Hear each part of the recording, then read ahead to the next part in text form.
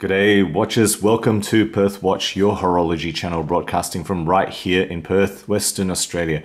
Today I have a piece from Swiss Watches, and we'll talk about the particular domain name, but this box has nothing to do with the internal packaging. It's kind of just slapped together, and this is of course kind of a bit of an OEM off-the-shelf box, but hey, it is imminently spinnable. That's at least a 4.5 out of 5, one of the best I have ever seen. I put that sticker in there just to identify what is in here. All right, so what have they packed in here? You know, some tools actually, which is kind of handy, except it doesn't really work with this push pin bracelet links, which I've left in there. And it does come in this fancy, you know, I guess handy, not fancy protector, but it doesn't quite work with that fake barnacle on this particular watch here, but it does work on the other watches. Anyway, so what we have here, I should kind of start this running, is their Seiko Seamaster Professional 300M mod, right? This is what this is called, the Seamaster Professional 300M mod, and that's very much the watch that, of course, it is based on. And I have the real thing here. This is, of course, one of my most beloved watches, and you can see spiritually very much this model in terms of size. It's a 41mm model, but they've taken the wave dial. Hopefully you can appreciate the wave dial from the newer model, as well as the more visible bezel, and the bezel visibility of this model certainly was one of the most criticized things, as well as the wave dial that a lot of people missed. But dimension-wise, very much more this model rather than the updated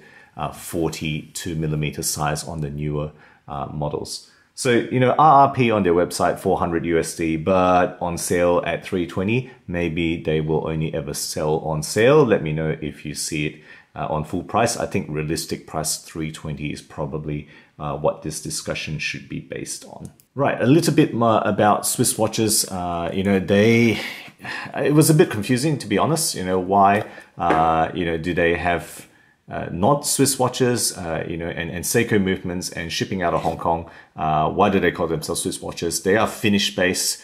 Apparently they used to kind of stock pre-owned Swiss watches as well as Swiss fashion items. That's why that was created. That's what they've explained to me. But then they've moved more into Seiko modding, but haven't quite changed the domain name. They are considering that because of the confusion that can understandably arise from that domain name, Swiss watches. All right, moving on quickly then, I'm just gonna pop up the stats of the movement here. It is an NH35A. It's running pretty well, you know, about -2 to -1, just slightly slow in the 1 week I've had this running. And I'm just gonna put the case dimensions there that you can see. Right, in terms of the thickness, I did, you know, put it there as 14.5, just let you look how it looks like on the side profile. I think this is one of the important things to me, is being able to appreciate how it looks like on a side profile. I always try to show that in my reviews. In terms of finishing, it is very much a Omega style, right? Completely brushed bezel there, kind of this scallop edged bezel, which is very much Seamaster 300M. The brushing is on the top surface, right? Just that little bit on the lug there. Longitudinal brushing on the side, and of course it's got polish on that Omega curve bezel, a curved lug there. And they very much have done a very good job on this case. This is a very well made case. The fit on this, the finishing is really quite good. Polish on the bottom surface of the lugs there that you can see. This helium escape valve, I kind of mentioned the barnacle here, is actually false. It doesn't actually open. It is really just there to imitate the Omega. It is non-functional, okay? In terms of the case back, right, it is a wave edge, and you might know that the real model, the original current model of the Seamaster 300M Professional is wave edged, and it does have a display back, but it's a bit questionable. Why would you display an eBosch NH35A? Probably not the best movement to display. In fact, it's nothing to look at, and probably better just to give us some nice case back stamped art or something. You know, that's my opinion, like the Omega does on the older model.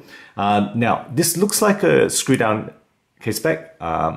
It doesn't look like a push in. I don't see an edge where I can, you know, lever it out. and certainly won't take a tool to this wave edge. It's not something I want to do, at least not until after I'm done with this watch. They've actually rated this at 3 ATM, 30 meters. I don't know why. It's a screw down plain crown.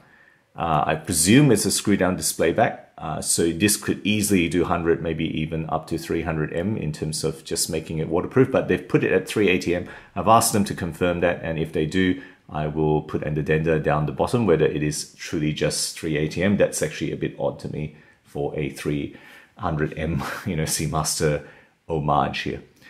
Moving on to the dial then. So this is a matte dial, and I think that's a good choice because the original is gloss, and some people don't like that. This is a matte wave edge dial, very much a copy of the Omega Seamaster, right? It is a matte blue wave dial with applied brand name, and they put Seiko there and applied indices in 12 positions. Of course, it's not at the 3 o'clock position because of that white date wheel there, and that white date wheel is okay, it does balance out the missing indice on that point there. It's got printed word automatic in the 6 o'clock position, as well as printed chapter ring. And the original does have printed chapter ring. That's kind of just lifting off the Omega.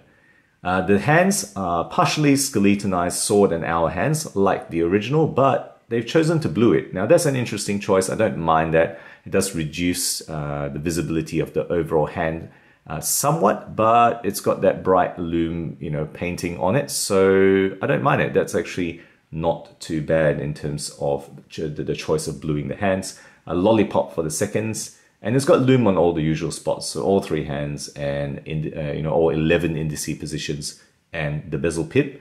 Lume shot right here, of course, to let you see how it looks like in the dark. Right, moving on then, like the original, a lightly domed sapphire crystal. That's what this is, right? Just lightly domed, nothing too heavy there, and I think that's good. It's a good choice. And don't give me a flat sapphire on a watch like this. And the bezel around it, right, is a 90-click unidirectional dive style bezel with, I presume, a ceramic insert. Again, it doesn't state on the website. I've asked them to confirm it, and we'll put an addenda if they do. Let's just listen to it. Nice clicks. 5, 10. Okay, so 15 clicks. It is 90-click unidirectional. I'll tell you what, it's a little bit loose, but when you click it, pretty much no black play. So that's very interesting. The fact that it's slightly loose, but when you do click it into position, it just has no back play whatsoever. That fit in there is pretty darn good, I have to say. Moving on to the bracelet then. So it's got this, 9-piece per link tank tread style Omega bracelet, right? The Seamaster bracelet. The solid end link, unfortunately, hopefully you can appreciate it. It's actually rather loose. That is slight disappointment there, I have to say, to me. It does have screw links. It's got push pins, and it's got a very solid push button release clasp with a dive extension. The fitting here is only average, I have to say. And you can see the fitting on the bracelet. It's not the best. This link here, this half or 1/3 link, it's very tight. That I really had to kind of push that into that link to make it fit, and it doesn't really move very easily. So the fitting here is less than optimal, I have to say. Alternating brush and polish finishing, of course. They've opted for polish on the side here, which is an interesting choice because the case back is brush. The original is brush. So I'm not sure why they went for polish there. I reckon they should have went for brushing on the side. That would have been more contiguous with the case, I reckon. Right, okay, so that's the entire description of the watch. Let's snap it on the wrist for a wrist shot for you guys now. And there we have it. Pretty good, right? Pretty good, except, because those end links don't fit very well, they don't turn down as well as the real thing. So, unfortunately, that's a slight disappointment there. It should turn down a little bit more, but it doesn't. But hey, there it is. That's how it looks like. So just remember, 14.5 millimeters thick there. Fits fine to me. It's nearly perfect in terms of fit, except for those end links. Just leaves a little bit to be desired. What have I enjoyed about this watch? Okay, guys, this is, I reckon it's a pretty nicely done S&P 300 Homage. Okay, it's pretty nicely done. And I have to say the casework itself is excellent. This case is very, very well done, you know, in terms of finishing, in terms of how it, you know, homages the original. Yes, it's got a fake helium valve, but overall, you know, the choice of the bezel visibility, you know, the bright numbers here is good. The choice of the wave dial, I think is a good one. And the choice of making it matte is also a good one. And also they've made the hands longer than the, you know, the Pierce Brosnan version. So they've kept with the longer hands. That's a correct choice here. But they've chosen not to go with the larger 42 millimeters. And I think that's a good thing. You know, 41 millimeter, I think in this watch is just a better choice. The decision to make the hands blue is an interesting one. I don't mind it, but some people may lament the fact that it's blue. They may want it to be the original polished look of many Seiko actually, as well as the original Omega. Overall fair specifications, I have to say, right, it's got a very generic movement, NH35. The lume is pretty good. It does last all night, so the lume is pretty darn good. It doesn't say whether it's Super Luminova or Seiko lume. If I get any confirmation, I'll put it down the bottom as per the other confirmations I have here. The bezel insert, presumably ceramic, again, to be confirmed. Definitely sapphire crystal, right? That's the specs we're getting here. But it's not without its weaknesses. What are the weaknesses? Look, I think there's a questionable choice of a fake helium valve. I think either give us a real valve or just get rid of it. Just give us a smooth one, because a lot of people don't like the valve, especially if it's going to be fake. I think people are going to be slightly annoyed about that. I think it's a questionable choice of sticking with a wave edge display back. There's nothing to display here really. And that wave edge just makes it difficult to remove, to adjust if you want to do that. I reckon just stick with the older, you know, kind of simple porthole style Omega case back would be better. I think it's just more generic and probably easier to make, I reckon. The older clasp profile, also slightly questionable. The newer watch has this, you know, more slimmed down clasps, more links. You know, a lot of people prefer the newer one.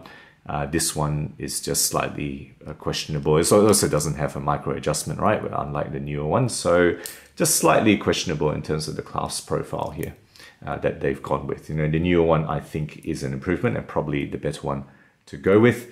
And I've also mentioned this already. The bracelet fit is poor, right? This link here doesn't move because it's just so stiff, and the end links, you know, just show you like that, just don't fit well. They should fit well. They should turn down more. This one doesn't quite do that, so that's subpar, I reckon. Overall, 320 USD with NH35 is getting a bit steep for an Homage watch. I think if it's a fully original design, you could command that price, maybe. But I think if you're homaging, you know, your Seiko modding, probably that's getting a little bit steep. And probably most of you will think that, but let me know in the thoughts below what you reckon. The domain name, you know, Swiss Watches, I think, again, a little bit confusing, a bit questionable why they've stuck with that. Maybe they'll update that in the future, and hopefully they do, and just make it clearer for their customers. That would be my view on it. And then I did ask about this as well. Yes, you can mod Seiko watches, you can sell those mods, but can you put in the dial that wasn't made by Seiko and then slap on the name Seiko on there? I think that I'm just not sure about that, because it looks like you're selling a Seiko when clearly that dial isn't a Seiko. So, you know, let me know if you know more about that. I would like to learn more about this, you know, kind of little world, which I am not so familiar with. So there you go, guys. That's my review of this Seiko Seamaster Pro 300M mod from Swiss Watches. Let me know what you think in the comments below. And as always, thank you for sticking with me. I'll see you guys next time.